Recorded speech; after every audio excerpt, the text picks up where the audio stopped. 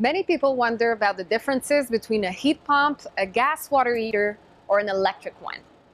We'll look at this in detail together to help you make the right choice of equipment to warm up your pool water starting this spring all the way through fall.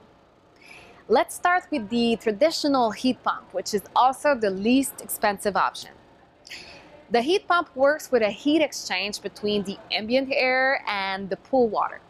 So the colder it is outside, like at night or at the beginning and end of the season, the more energy it requires and the more demanding it is for the heat pump to get the extra degrees.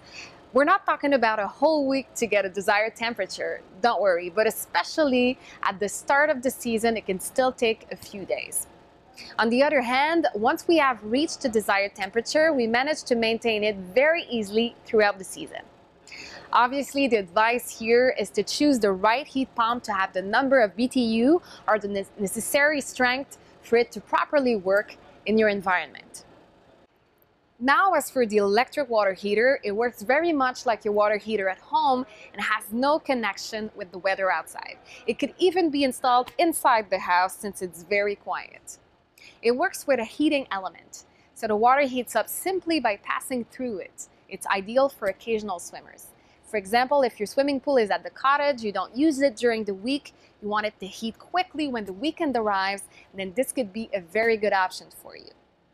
The third option is the gas water heater, which works with either propane or natural gas. It's even more efficient than the electric water heater, so it will heat your water faster.